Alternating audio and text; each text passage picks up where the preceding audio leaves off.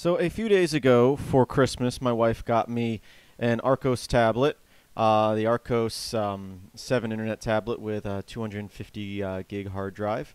And the reason she picked that one out for me is because it allows you to easily do dual boot other operating systems such as Debian. And there is, if you want to just boot into Debian, just go here to debian-archos.com. All the information you need is there. They have an image ready for you to use, which we may look into in more future tutorials. But I want to create an image from just the default Debian install. So that's what we're going to go over today. I've played with ARM images before on my cell phone, but I've never created my own Debian ARM image up until this week, and I've spent the last week, pretty much about 4 or 5 days now, fixing it, trying to get it just right. There's a pretty good guide at this Archos Debian website, or debian-archos.com. But I found a few problems with it, and I also did a few things differently just because I know other ways to do them, and I prefer my ways. First thing you need to do, though, I'm not going to really go over this in the tutorial too much, but you have to install a new bootloader for your device so that you can dual boot into the second image. There are directions at Debian Archos on basically telling you to go here to the Archos site, click on support, download, scroll down to their special developer edition firmware, and just read there on how to install that on your device. It's really simple. Basically, you plug in your USB, hold down the volume and power button when you turn it on, and then you choose upgrade firmware, and you just drag and drop the file over to the device. You don't need any special software like you do with a lot of devices to flash it. You just drag that over, it flashes it, and then you have their version of Linux. I forget what it's called off the top of my head. Basically, we're going to replace that image that installs with our Debian image once we create it.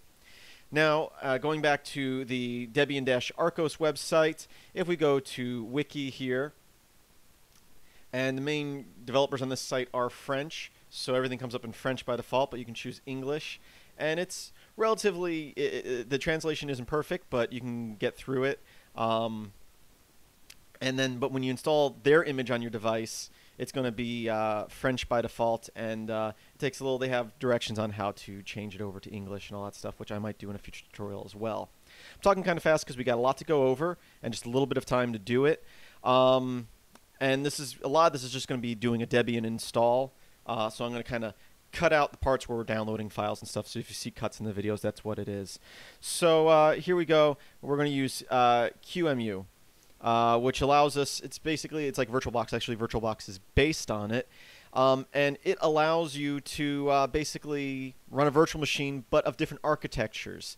So I'm using Linux Mint on my desktop here, but this should be fairly the same on all Linux systems, and I'm going to use aptitude to install, but use whatever package manager you want.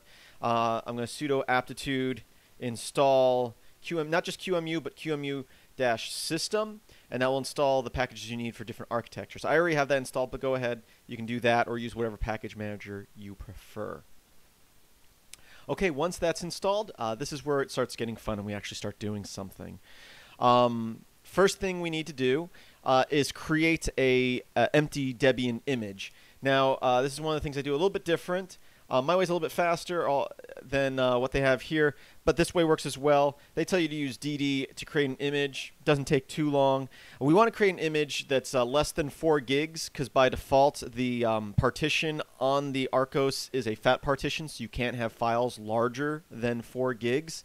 Unless you reformat it as an ext format, which you can do, and I recommend it. But just in case you don't, we're going to start off, and instead of using DD, I'm going to use a part of the QEMU package. So we're going to type in QEMU-IMG for image, and we're going to create a file called debian.img, and we're going to say it's 3.5 gigs. Now, the reason I picked 3.5, and boom, it's already made. The reason I picked 3.5, like I said, you don't want to go over 4, and when I did it before as 4, it's still different devices calculate different bytes and bits differently, and so it wasn't exactly 4 gigs on the device, and so it was too big. And it's Not hard to expand an image, but I haven't had any luck shrinking an image and keeping things working. So we're going to go a little low here, and that's fine. You can always make it bigger later if you want. Next thing we need to do, if we look at, oh, you know what? I should probably make a directory to work in here. So I can just make a directory, and I'm going to call it Archos. And I'm going to move into that Archos. And I'll just run that command again and create an image. And right now we have an image in there that's empty. That's 3.5 gigs.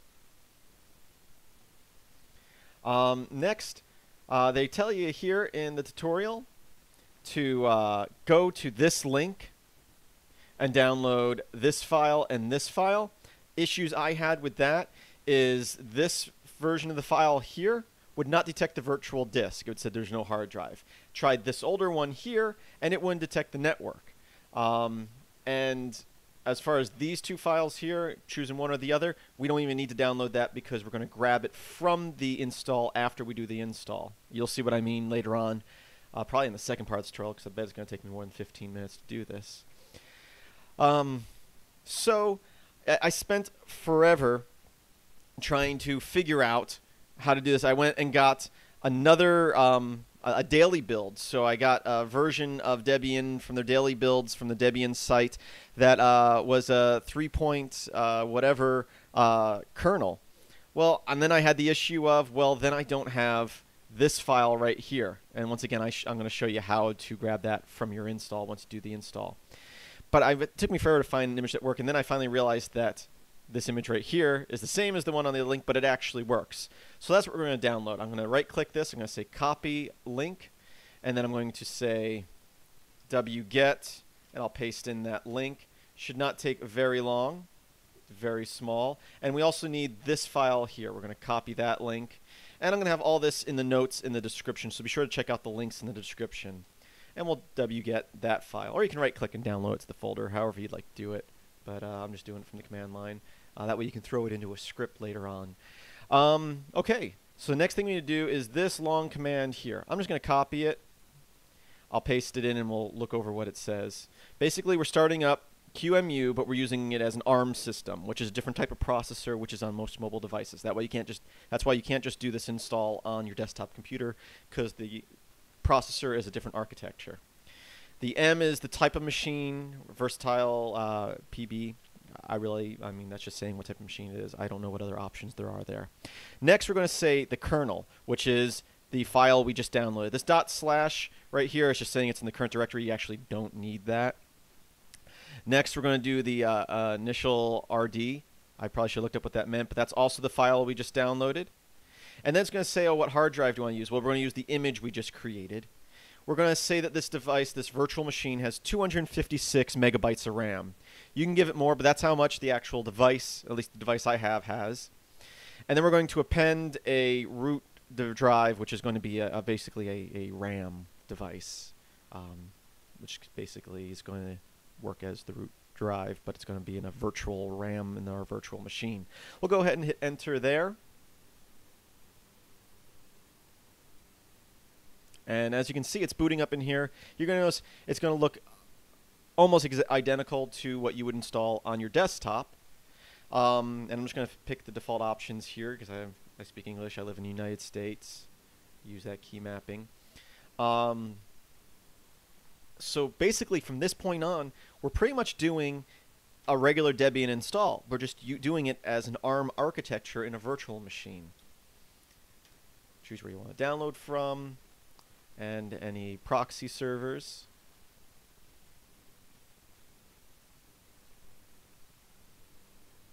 And now it's going to start downloading components it needs to do the install. This is where I might cut the video, but I might take this moment just to talk for a minute about different architectures, in case you're kind of new to this, and I'm not a professional on it myself. As I was saying, your desktop computer, there's different types of processors. Anytime you compile a program, you like in C or C++, that's a binary program, you need to compile it for the type of architecture it's going to run on. So the type of processor. Most desktops run what's called an x86, because it can be a 386, a 686, a 486. The X is just a representation of a different number, but they're all something 86. And feel free to leave a comment if don't really know what the number means. other than that's the type of processor. Now, when you run your regular desktop, you either have a 32-bit or a 64-bit operating system, but it's still most likely an x86. It's an x86 32-bit or an x86 64-bit.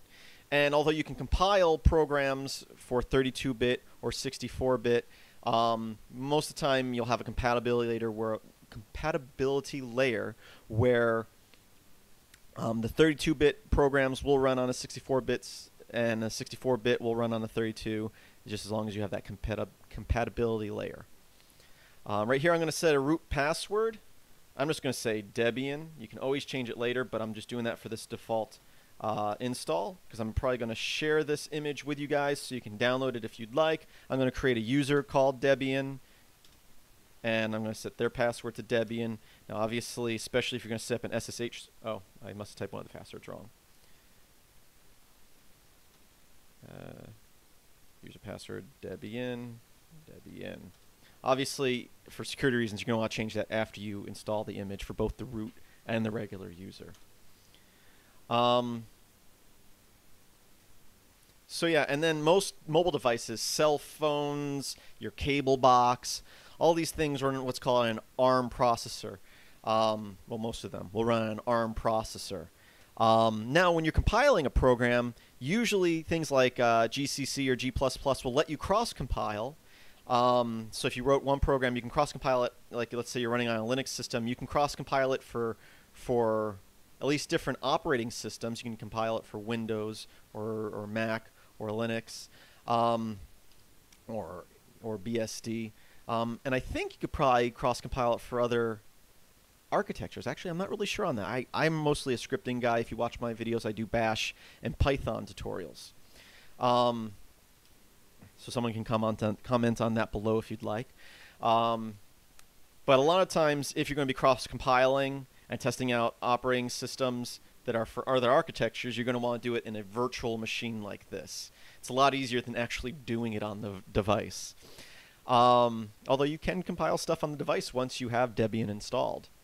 So yeah, that's one of the great things about open source in general, is that really most programs, unless they're very low level, actually even very low level stuff as far as architectures, if you write a program in C or C++, you should be able to recompile it for any processor architecture.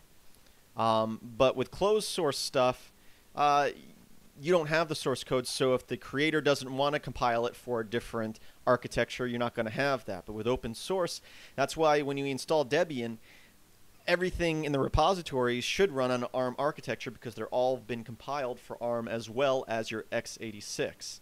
That's why you can run Linux on a cable box, a cell phone, but you can't just take regular Windows and just throw it on another machine and have it run natively, because it's not compiled for an ARM architecture.